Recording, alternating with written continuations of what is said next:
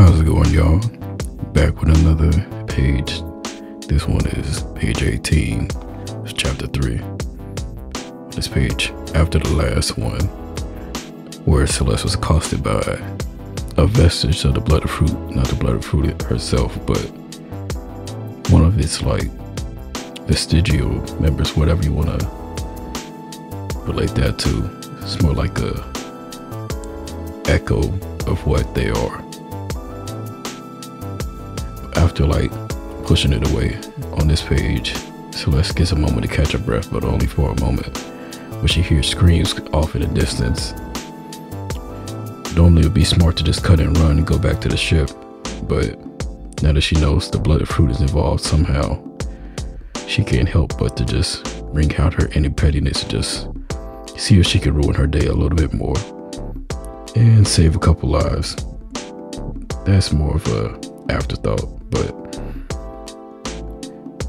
one thing Celeste motivated by, just like myself, is spite and pettiness.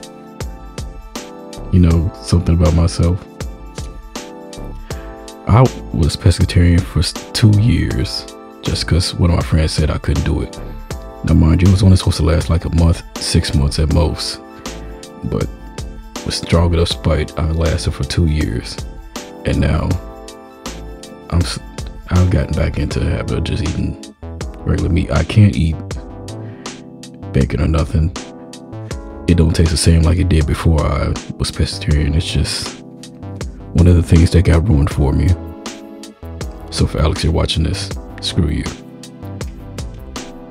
But that, all jokes aside, one thing that fuels Celeste is spite and pettiness. One of the aspects I carry over from myself when it comes down to her personality.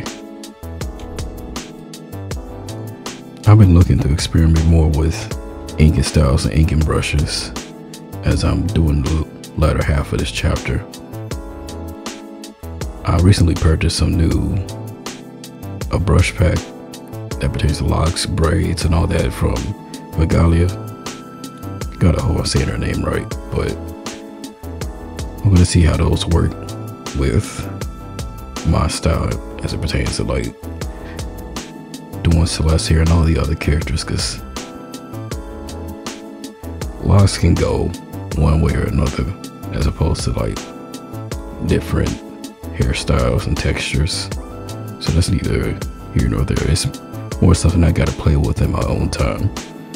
So far I'm liking it.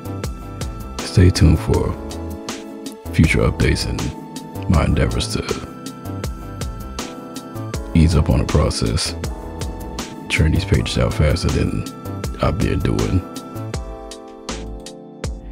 Also, by the time you're watching this, more likely than not, there will be more Elden Ring art on the way, because after seeing that DLC, I am spurned even.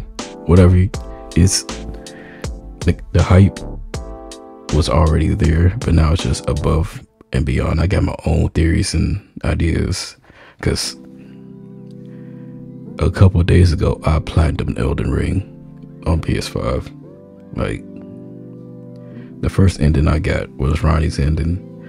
Then to get the platinum, I was doing a trophy grind hunt, and I just got the basic Elden Lord ending for my second playthrough. And for my last one, I set it up to get like the bad ending of the like 6 or so endings that are in the game, the Chaos Frenzy Flame ending. And oh my god, of all the endings, I low-key want that one to be canon, because it sets it up perfectly for like a sequel to happen,